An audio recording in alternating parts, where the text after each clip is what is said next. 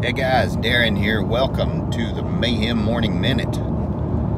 Actually, it's more like the afternoon minute, but we will let that one go today. I hope you guys are doing well wherever you are in your neck of the woods and in your spot that you and your people have carved out. I want to ask you a question. And it's on the minds of a lot of other people. Are you a hoarder? Yeah. Do you have 2 cans of tomato sauce in your pantry? Then you might be a hoarder. I might be running off the road. Do you have more than 6 rolls of toilet paper? You might be a hoarder. You know what? I don't care. There's a lot of strange stuff going on with this COVID crap, whether you believe it, you don't believe it. There is something going on, but, you know, whether you believe to the degree that they want you to believe, you know, that is entirely up to you. And all of the stuff that is going on with this election. Whole bunch of strange stuff, guys. Really strange stuff going on. And then there are people in the news who want to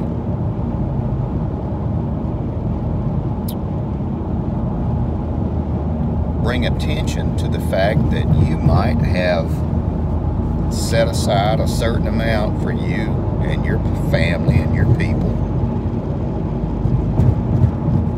for the hard times, for tough times.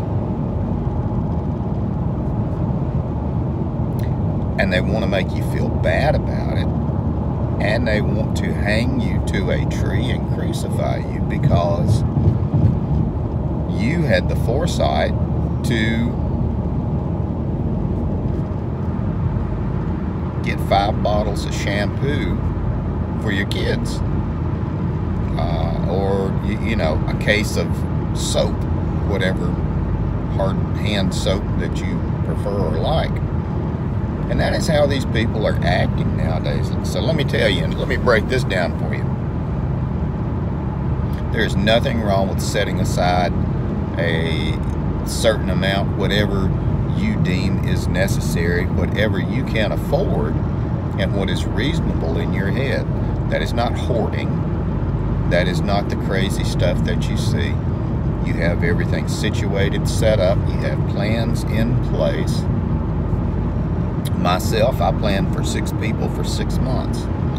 That's a lot of groceries. And you know what? If somebody doesn't like it, I just plain don't care. You know why? Because they might be hungry, but mine won't. It's just the way it is. Now, it can go into a whole different subset of learning how to prepare and, you know, planning wisely, copy canning, first in, first out kind of stuff. We're not even going to talk about that today.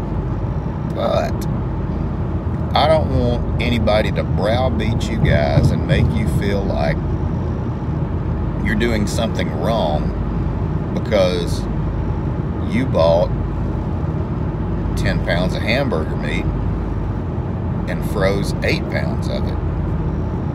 You didn't. You were smart. Remember the story, the ant and the grasshopper, when we were little? How the ant worked and set aside and planned, and then the grasshopper played and danced around all summer long until the snows came, started getting cold, and then there wasn't any food for the grasshopper. And the ant kept stockpiling and putting stuff away. And the ant, when it was finally too cold to be outside, he closed the door to his little ant house grasshopper was left outside. And in the modern version, the ant took pity on the grasshopper and let him in and kept him company all winter long, and the grasshopper learned his lesson. Well, that's kind of the woke version of it. The version I learned was the grasshopper died and the ant ate him because the grasshopper did not prepare. And I can say all sorts of disparaging things about the grasshopper, but that really doesn't matter, because the grasshopper made a fine meal in the belly of the ant. There is nothing wrong with planning, setting aside X. About a quarter of the stuff that my wife and I have set aside, we end up giving away to friends and family and neighbors, food-wise and stuff like that. Case in point, the turkeys and the hams, we gave away one of each after we cooked them for Thanksgiving. And that's not to say how great we are. That is just something we set aside and plan for, because we know that is just how we do.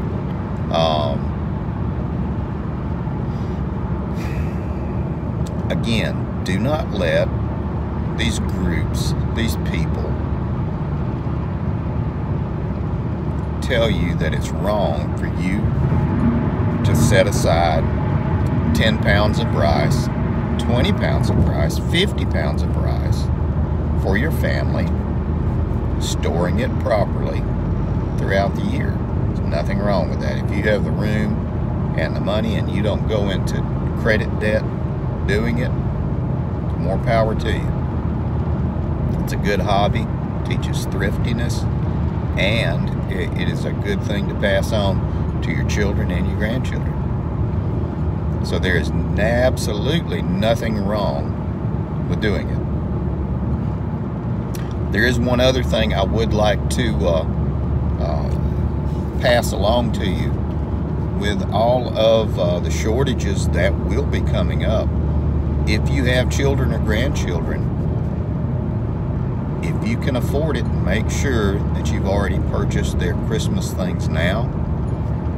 It might be some sort of a strain on you. I know a lot of people wait till the last minute. We try not to do that. But the things that you would like to get your kids and your grandkids, they may be in very short supply. And while I would like to say I hope you and your significant other have a wonderful Christmas full of stuff and trinkets, the main thing to me as far as Christmas is kids. Christmas is for children. So whether or not you and your spouse get everything you want for Christmas, I really don't care. Away she goes. I'm more worried about your kids and your grandkids, because Christmas is for children. I'll enjoy it regardless of whether or not my wife and I are able to do anything for ourselves, because we'll always take care of each other regardless. It may not be at Christmas. It's just how it is. Christmas is for children. So, 2 take-home points from this one.